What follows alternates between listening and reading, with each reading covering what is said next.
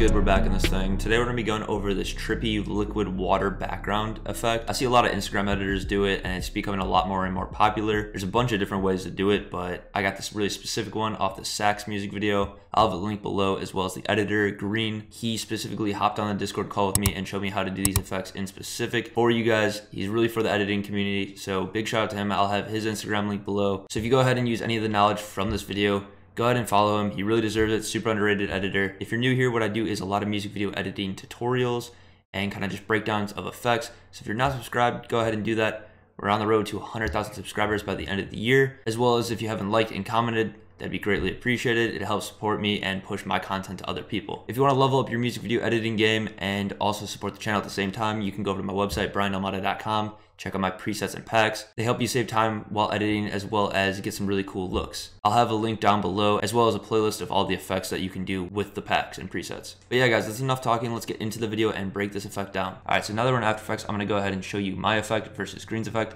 They're both very similar. Like I said, he went ahead and showed me the two plugins that he used, as well as just how to do it. So shout out to him for being so open with his sauce. You know, he was just excited to see what you guys can come up with. So you can see here, the first one was mine and the second one was his. Very similar in style. I did a few things different from what he told me, but as you can see, the looks are pretty much identical. I think it's a really crazy, like, water looking effect. You can see it really looks different on every clip. He pretty much used it throughout the music video. I think it looks really crazy here. Very similar effect, just different values pretty much. I went ahead and did a few of them. This one looks really cool too. Just like a really smooth effect. So to obviously start off, find a clip that you want your effect to take place at. I'm just gonna go ahead and use the same clip that I did at the beginning. And I'm just gonna start off rotoscoping. You don't have to rotoscope for the effect, but I think it's a good way to add separation and have the viewer focus on something while the effect goes on. I'm just gonna go ahead and rotoscope out our subject. Like I always say, do a good job rotoscoping the first few frames, and then just go frame by frame and make sure that it doesn't mess up. So then once you've gone through and rotoscoped out every single frame, go ahead and click freeze. Just gonna lock in your rotoscope and separate your subject from the background, leaving just the subject. After that goes through and freezes all the frames, go ahead and close out of the layer. And then now you can see we have our subject rotoscoped out. I'm just gonna go ahead and increase the feather on the rotoscope a little bit and shift edge in just a tad.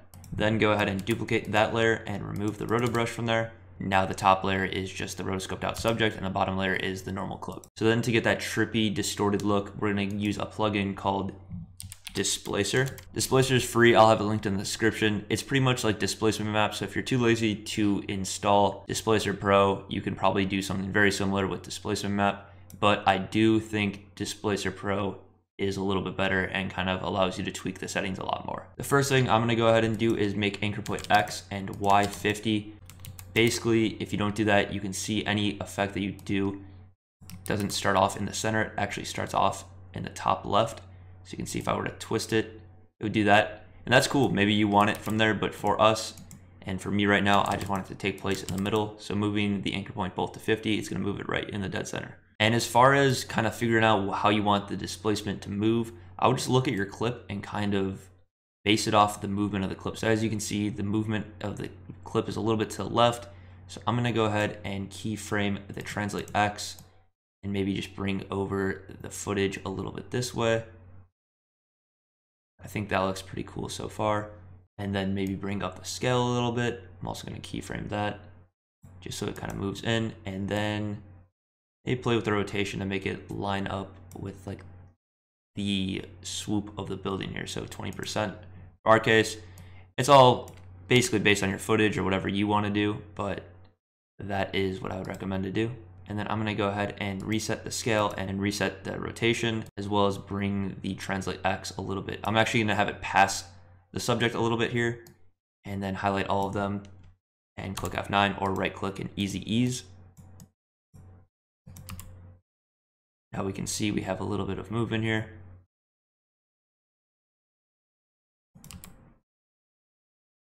And it's just a little flowy. It's already looking pretty good. And then one thing that's really cool here is the map adjustments.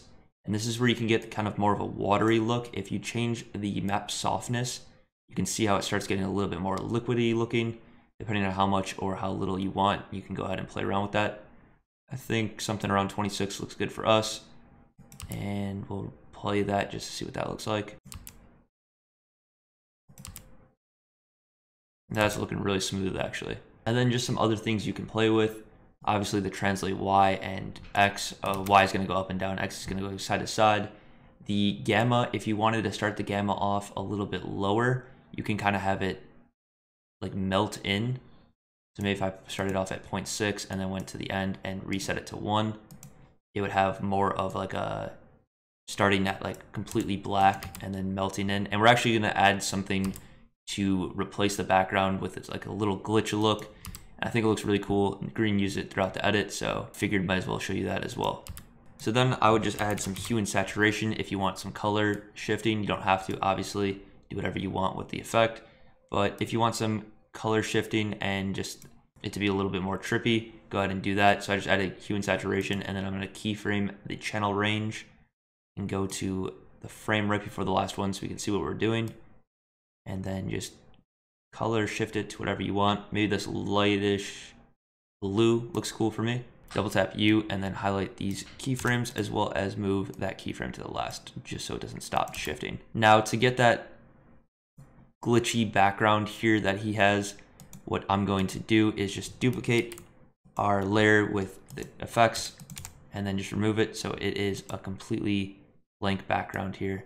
And then to this background layer, we're going to add a plugin called Omino Diffusion and drag that on. And basically what this is a good digital version of a visual synthesizer. So basically what that's doing is just interpreting the colors and everything and just kind of moving the pixels around. If you want to add color, you can go ahead and add the color count to 6. It's going to introduce all these colors and make it look a little bit more like the actual footage. I'm going to go ahead and do that. It's not necessary. You can keep it black and white. And then I'm going to play with the air across, bring it so it starts glitching right before it like kind of breaks like that. So maybe 0.99 for our case. And you can play with the air aside if you want it to like kind of glitch this way.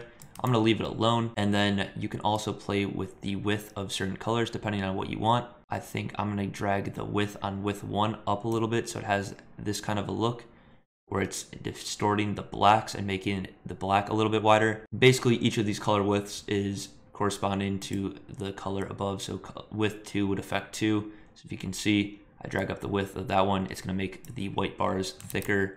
If I drag this one, the red bars thicker, and so on. So basically, just do whatever. I think these are the settings that I'm going to end up with here, and then go all the way to the end.